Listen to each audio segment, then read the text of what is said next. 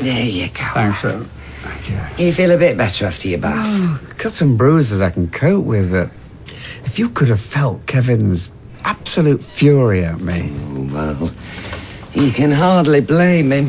Yeah, I suppose not. An old fool like an old fool. Oh, you're not still feeling sorry for yourself? Oh, Tracy, will you have a bit of sympathy? What, do you think I like the fact that James did this to Dad? Lied to him, made a fool of him, then beat him up? He didn't beat me up. Look, he caused those injuries like he's caused everything else that happened.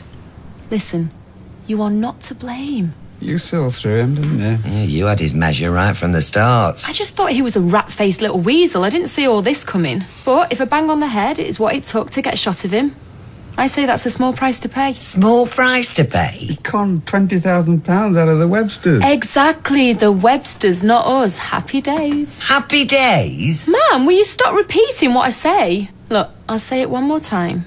You are not to blame. Tell that to the neighbours. Oh, I will. And a lot more besides if I hear anyone saying anything bad about you. You're in a good mood. Yeah, well, it's been a good day, all things considered. Oh, you should have seen Amy. And Mum and Dad together, getting on, having a laugh. Oh, we were all so happy. I'm glad. Ah, me too. There's been precious little of that lately. Right, I think I'll get myself an early night. Night, Dad. Ooh, sorry. Hey, you look after him. Yeah, I will. Have you been putting anything in her teeth? Oh, lovely.